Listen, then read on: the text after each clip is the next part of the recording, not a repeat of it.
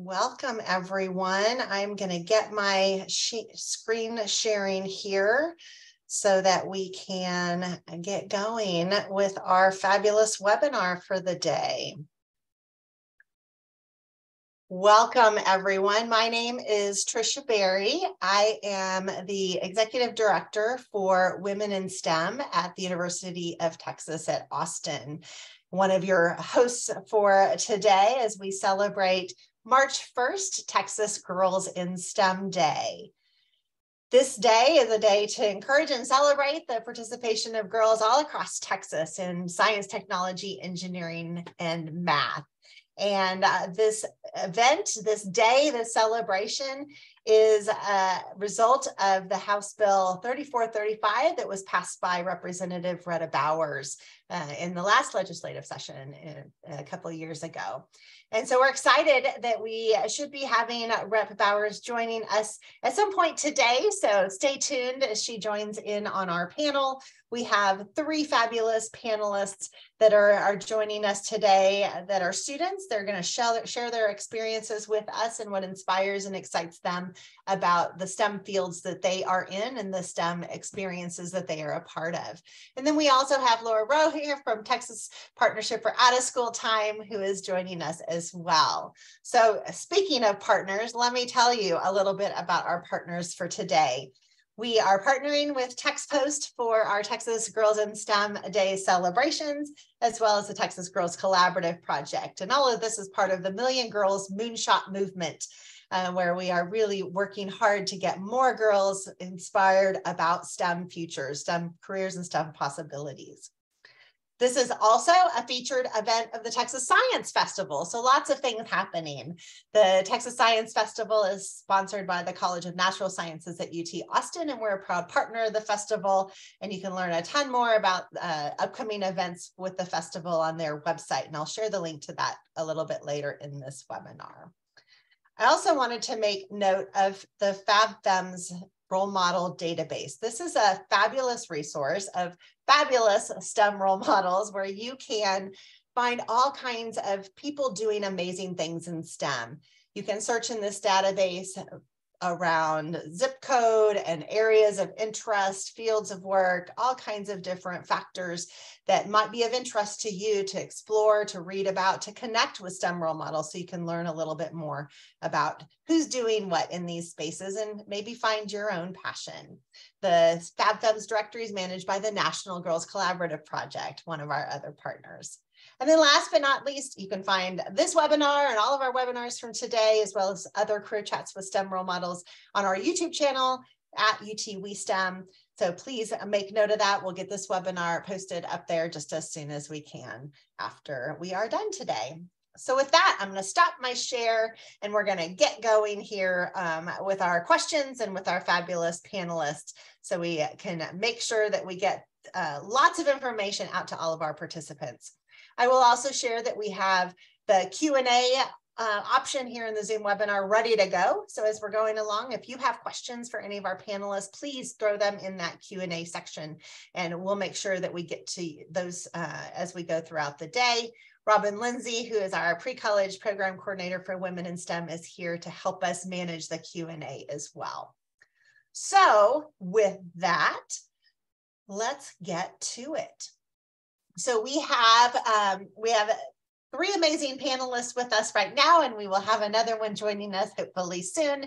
We have two panelists representing the Million Girls Moonshot Flight Crew, and the flight crew is amplifying youth voices in this national conversation around STEM equity, as we really work towards a future where every girl can imagine themselves as a future engineer, a builder, inventor. And our two panelists are Autmn, she's an 8th grader from Houston, Texas, and Daniela, who is a 12th grader from El Paso, Texas. So thank you, Autmn and Daniela, for joining us today. And we also have Chloe Moore, who's a 3rd-year undergraduate student studying biology at the University of Texas at Austin. Chloe serves as a UT Austin Women in STEM Outreach Ambassador, and she is helping to inspire pre-college students and STEM majors. And finally, we are thrilled and honored to have Representative Rhetta Bowers here with us today. She is representing Texas House District 113 and is joining us today to tell the story about Texas Girls in STEM. She's the person behind the House bill, which declares March 1st every year as Texas Girls in STEM Day, that is highlighting women in STEM, encouraging and exposing young girls, along with all of our school districts and organizations, to embrace and enter those fields of STEM. So thank you again to all of you for joining us for this celebration. And I'm going to get started with you, Rep. Bowers, if you are ready. What inspired you to author this bill and advocate for women and girls in STEM across the state of Texas? Wow. Well, I just want to say, I want to say thank you, just like Tricia said. Thank you so very much for joining us today and celebrating Texas Girls in STEM Day. We did do a recognition on the floor today, but I want to say what inspired me is that I realized that as women in STEM, we are still hidden figures, and that you can be a doctor or anything, and they're like, I would look at a woman and say, well, I'd like to see a doctor if there's someone here, and you may very well be that engineer or doctor or person in the tech fields. And part of that too, and part of my story is I aspired to be a woman in STEM. I was a biology pre-med major for 3 solid years, and I got cut out in the weed out process. My daughter, who is now a graduating health science major at Spelman College, has been accepted into the medical school at many great schools. And Tricia, I think this is news to you because we haven't talked since last year. But she was also part of my inspiration. She's now been accepted at Harvard and Meharry and Vanderbilt and Columbia and Emory and UNT. And I think that's all of them. And she has just such great options, right? And when she told me that, and Meharry, if I didn't say that, it's my dad's alma mater, but when she told me that she got accepted to Harvard in particular, I almost stopped driving in the middle of the road in the street and was crying, because it's almost like she is living my dream. And I used her in the layout because so many times, we think that math is too hard and the sciences are too hard, especially when you get to chemistry, my God. So, the other thing about the bill is that, it exposes girls to so many great things like coding and, just that you can do. Science is everywhere, right? And that by exploring this STEM area, but also aspiring to work in these fields, you can close the gender pay gap. You can have the opportunity to make so much more than what you could in other fields, and you should strive for it. But lastly, the bill really does make men and our boys in school respect women in leadership roles in higher places. And I had one of my colleagues today on the floor when I asked him to go up to celebrate Texas Girls in STEM Day with us. He told me, what? You're talking about STEM? I'm an engineer and my wife is an engineer and so is my daughter. And I thought, well, you have women in STEM. Oh my God. And so it just has been, a really great experience. I cannot believe, can you, Tricia, that we're on the 4th Texas Girls in STEM Day? And these ladies came to visit us today, y'all, and I will admit, I gave them the calendar and I made them open it to March 1st, Texas Girls in STEM Day on the calendar. And I was like, every year now when I get the calendar, because it is on the state calendar and a holiday for us to celebrate, I go straight to March 1st. And so I signed the calendar for them. But it's just a great day. And especially when we look at our nurses and our healthcare workers, we had some doctors in the office today, and one of them was a resident. And I said, well, you are our Texas, you are a woman in STEM. And she said, you're my hero. And I said, no, you're mine. So just thank you for the question. That's awesome. And it's so great to know that we have so many people that are learning more about these opportunities in STEM because of the day. And the celebration gives us that point in time to really shine some light on amazing things that are happening in STEM and amazing STEM role models, which we know are so critical to getting more girls in STEM. So thank you for that. We have Autmn here, who, as I mentioned, is an 8th grader. So she's early in her STEM adventure. And so Autmn, can we hear from you a little bit about your STEM experiences and adventures? What are you involved in and what excites you about STEM? My STEM adventure is that we're learning how to code, and that I had joined this thing called Project Invent, where we're building a wristband for you when you're like, whenever you're like in real life heat and you don't know if you're gonna have a heat stroke. So we're building that so we could just warn you if you're gonna have a heat stroke or not, that you need to sit down. But yeah, we're learning how to code. We're also doing fashion in STEM. We were learning how to do some engineering, and we also took some tours around STEM school, like schools related to STEM. I love that. And I love your invention, because given that we're in Texas, celebrating in Texas Girls in STEM Day, avoiding heat stroke is a real thing for all of us in Texas. So we need that invention, Autmn. I love that. And I love that you're exploring things and trying out engineering and doing things with your school as well to help you learn more about what some of those options are. Thank you for sharing. Daniela, what about you? You're a 12th grader, so you've had a little bit more experiences in STEM along the way. What are you involved in? And you have high school graduation looming. What's up next for you? So my STEM experience started with robotics, and I joined robotics when I was in 5th grade. So I've been in robotics now for 7-8 years, and it has helped me a lot learn more about coding, building robots and stuff. And it also has opened many other doors for me.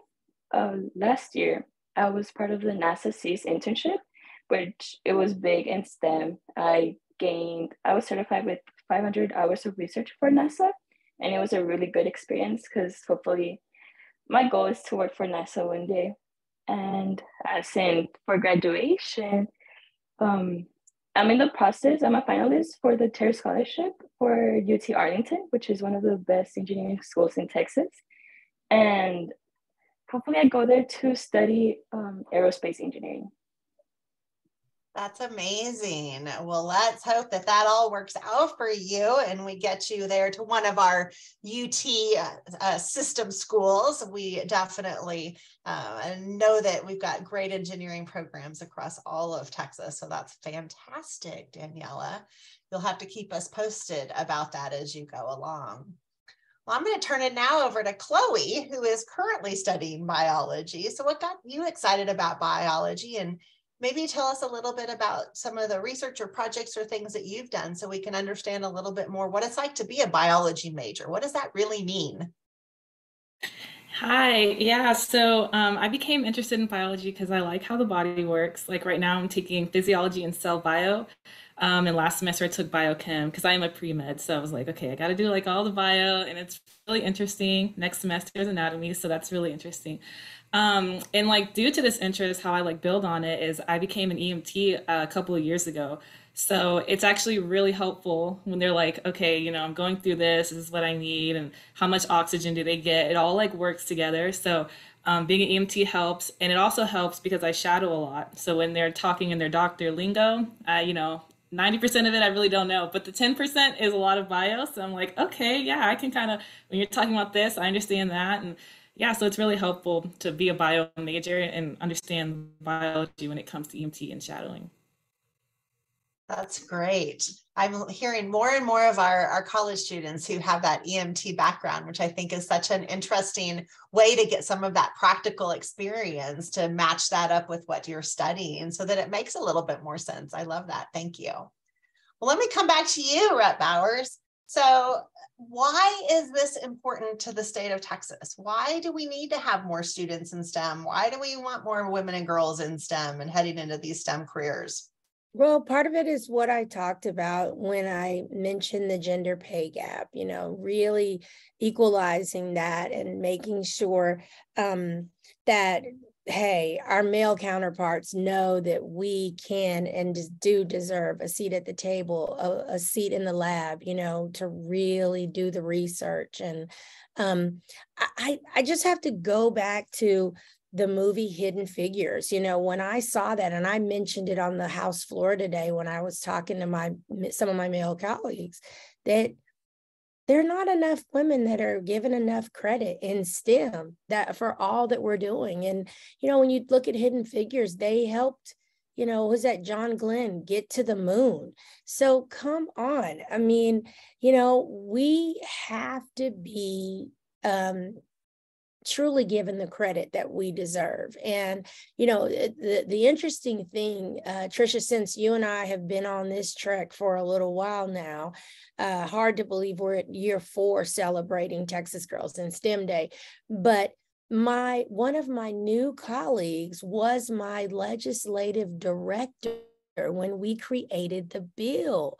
And so I was like, Representative Plisa, come with me that is your bill. I'm like, it is ours together. And, some of my colleagues really said that, gosh, Rhetta, that bill is what's so beautiful about Texas Girls in STEM Day is that it is authentic legislation just from looking at college students and girls like you, high school students and 8th graders, just looking at you as women in STEM. And the fact that, I think, Daniela, you said you're doing robotics and you were doing coding. I think Autmn talked about coding as well already. So you are women in STEM already. You're walking in that, not waiting until you're older and in your career and profession and getting paid all the big bucks for what you do, but and given that credit for saving society from things like COVID and viruses that we're all shut in not too long ago, trying to be safe from. So I just, today was really great. I actually wore this green to commemorate Texas Girls in STEM Day, but partly for other reasons. I met with some 7th graders from my actual junior high, my school where I went to elementary and junior high. And that green and white was actually our school color, were our school colors. So that's part of it. But, certainly green with us partnering with you at UT, but also with Girl Scouts. That green has been our color for quite some time, and we've woven it in year after year. Do y'all know what we're doing this year for Texas Girls in STEM Day? Tell us. Oh, well, thank you for asking. But no, Texas Girls in STEM Day, y'all, we're actually having participating and partnering with a lady that has a product that she's put out there called Black to the Lab. So they're going back to the lab, and young girls are creating and making lip gloss. So they will be mixing this is back to the hands-on Texas Girls in STEM Day. Tricia, do you remember our first year when we were at the Girl Scout STEM Center for Excellence, and then we had to go virtual to Texas Girls in STEM Days? So I'm glad that this conversation gives us a taste of back in the virtual times of what Texas Girls in STEM Day looked like, but we're actually going back to the lab. We are really going to have girls in the lab, spend a Saturday. I think some of y'all are gonna come out and join us. So I don't know if you're coming from Austin, but the staff tells me that some of our advisory council are going to be with us that day. So I kind of get real giddy. Tricia knows I want y'all to know, Texas Girls in STEM Day, I made sure that my voice in the chamber was crystal clear on the mic today. Like, I didn't want there to be any question about what we're stopping the process for. This was too important. And I will say that I could tell that my colleagues were listening and sharing in this special day with all of us. So thank you. And I think what you're talking about with this hands-on experience is so important. And we heard that from all of our panelists. Chloe, Daniela, and Autmn all shared those hands-on experiences that are making a difference and helping to excite them. And that Texas Girls in STEM Day is more than just March 1st. It's more than just the one day. It really is about celebrating those things. And you'll be thrilled to know we just had our STEM Girl Day at UT Austin this past Saturday, and we had almost 10,000 K through 8th graders that came to campus to play and to experience STEM and to do those hands-on activities. So we know that's critically important and can't wait to see what happens in the celebration that you have coming up as well. Yes. So we're going to flip to role models for a minute, but I wanted to ask you before I move to our other panelists, because I know we have short time with you today, Representative Bowers. Can you tell us about your STEM role models? I'm assuming your daughter is one of those STEM role models in one way, but maybe other STEM role models that you've had along your pathway, or those that are inspiring you to create this kind of day. You know, I like I said, going back to Katherine Jackson and some of those people back that really, those women that made sure that the astronauts got to the moon for the first trip. And I think back to people like Mae Jemison, you know, an actual astronaut. But I think mostly, I have to be honest with you, it's from my own experience. You know, you look at people like, you know, we may not consider this a woman in STEM, but if you look at people like, I want to think it's Fannie Lou Hamer, or those women that dealt with Black women and their hair. Because y'all know, I don't know if you know, but I do carry the Crown Act as well. So, you know, you think about the women back years ago that, you know, were putting chemical on women's hair to straighten it, so that Black women and women with curly hair, that they were presentable in our society to a certain standard. So I don't know, you know, for me, there's so many, when you think, I guess for me, I guess as a young student, you know, Madame Curie, I mean, like, you can go way back and think about all the first time, you know, women that made changes in the sciences. But I have to say that, you know, my dad was a medical doctor for many years, and in almost 40 years in Houston, Texas. And I certainly thought I was going to be working at that medical clinic, our family clinic. But my daughter is probably right now the biggest inspiration, because I want to say this. She really thought she was going to medical school and that was going to be it. But then COVID happened. And she said to me one day, she said, well, the funny thing is, with her getting into all these great medical schools, she said, like, about a year ago, I might not be ready for med school. She says to me, I might not be ready at the kitchen table. So I said, okay, you know, if that's how you feel. And she said, but I think I want to go into public health, because I may impact more and I could touch the masses and so many more than just one-on-one patient care, right? And I thought, you know, who are you? What child thinks in those ways? And especially when you think of fields like epidemiology, that she could think, I want to have greater impact. So she's such a great inspiration, and I don't know what I will do the day she gets her master's in public health. And You might write another House bill and designate another day. Lord Jesus. Yeah, I mean, that might happen. That actually might happen. So I'm just excited, and it's the funniest thing. I think I'm a better public servant than I ever would have been, and policymaker, lawmaker than I ever would have been a doctor. I just do.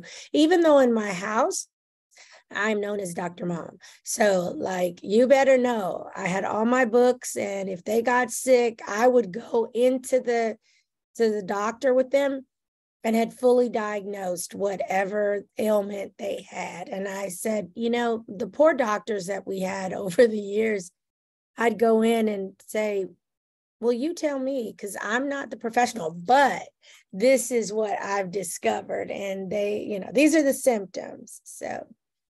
And we all have a little bit of STEM in us, which I think is what you're speaking to, right? Is to not be afraid to figure those things out and problem solve and apply that science and math and technology wherever we can. That's awesome. Yeah. Well, thank you so much for joining us, Representative Bowers. I know you have many things on your agenda today, so we appreciate you giving us some time and celebrating with us this wonderful day of Texas Girls in STEM Day. So thank you. Thank you. Well, yes. And Dr. Berry, please let me get on your calendar whenever I can. We are too close to each other at this point for me not to like cross the street, or you come across the street to see each other. And I will tell Andre and the staff to make sure we have a face-to-face. Perfect.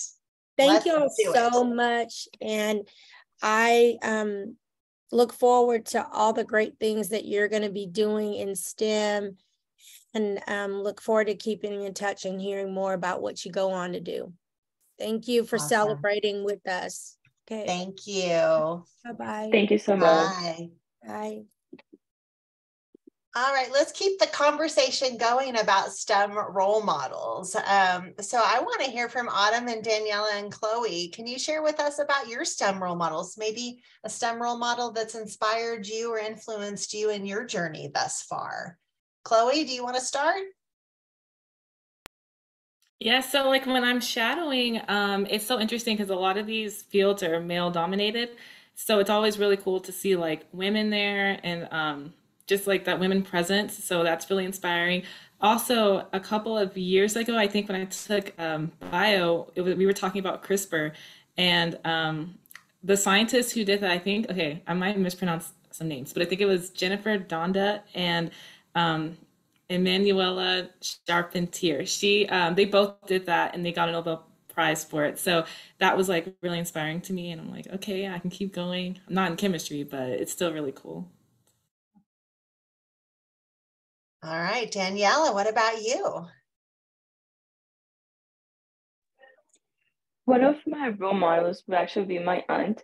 We're really close, and she's actually a radio frequency engineer. So she has really pushed me to go to that STEM pathway.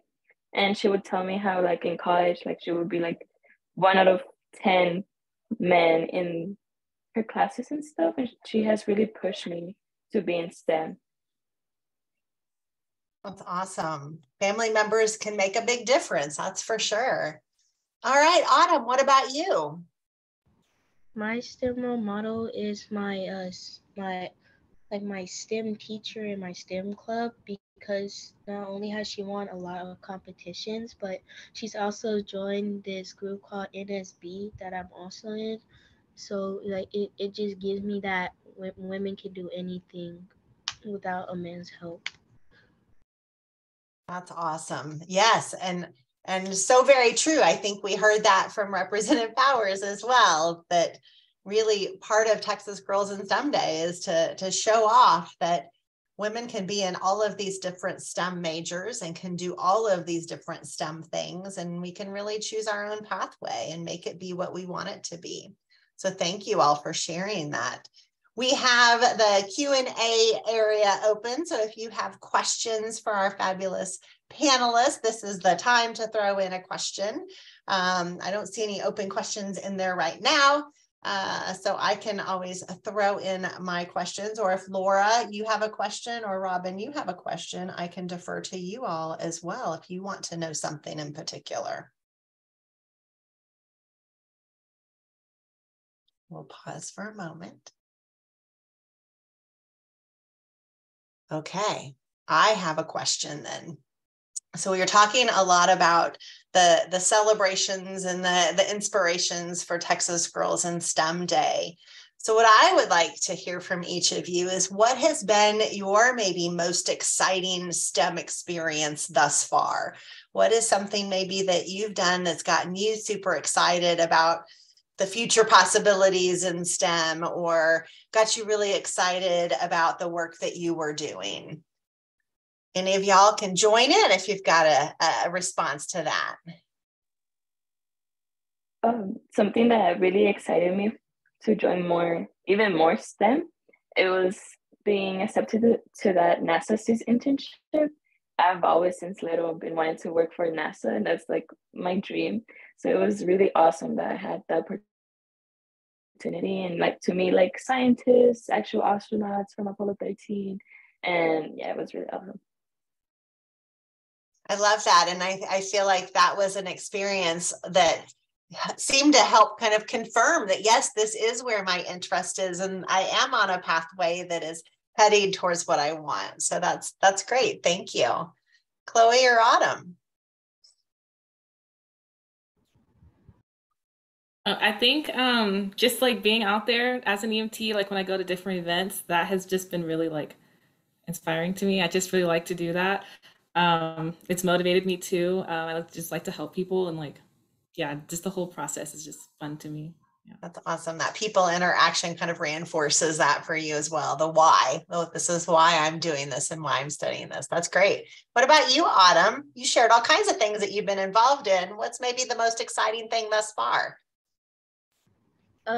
After joining the project event and building this thing for your health, it made me want to realize that I would like to do more engineering and more building and coding and STEM.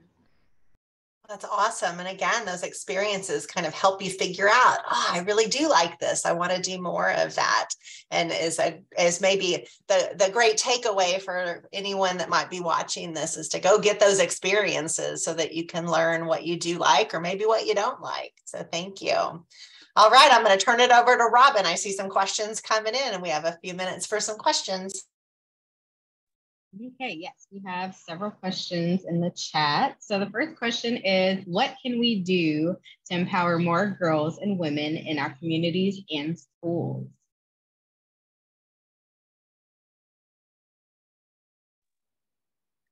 Actually, for my school or my city, there's this local motivational speaker in my city, and me and my colleague got recruited to collaborate to make a conference, and it's actually called Young Women's Empowerment Conference.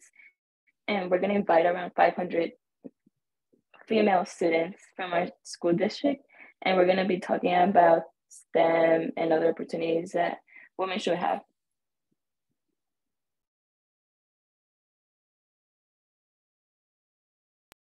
Yeah, I think like more representation, just like showing more women who are in STEM, instead of like, like you think about STEM, or some people might think about STEM and think like Einstein, people look like Einstein, or like men or anything, something like that. Just more like women representation I think would inspire more people. Okay, those are some great responses. Autumn, do you have anything to add? I was gonna say that even if you have problems and you still want to join STEM, not everybody has a degree in STEM if you think you need one. So if you're like a woman or any type of person and you think you can't join STEM because of that, you still can.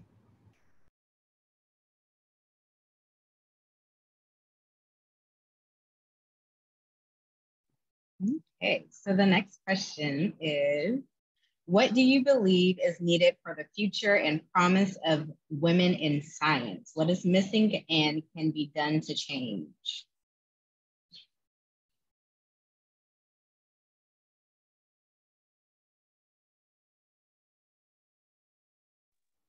maybe like putting more like local activities or like conferences and stuff out there.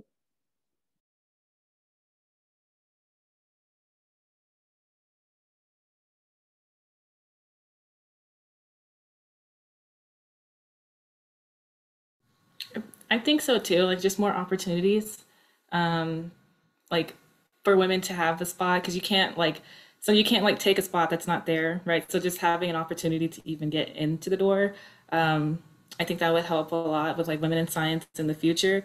Yeah, just more opportunities and seats at the table.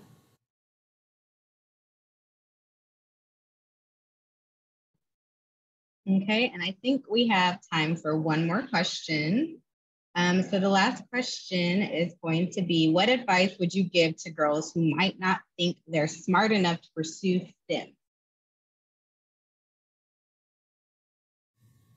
I would say completely change your mindset. There's no such thing as like not smart enough or something like that. Like try to have like a growth mindset. I think there's a role for everyone, even if you might not get accepted into something because they have some different criteria.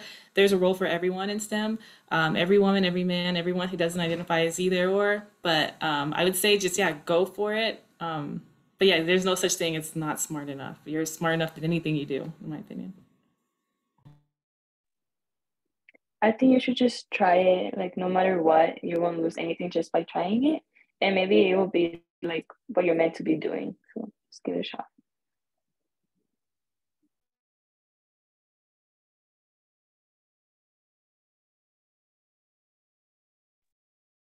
Autumn, anything to add on this before we close things up? I'll just say that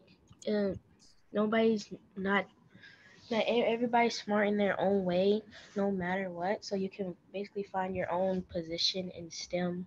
If one thing doesn't work, just go to the other.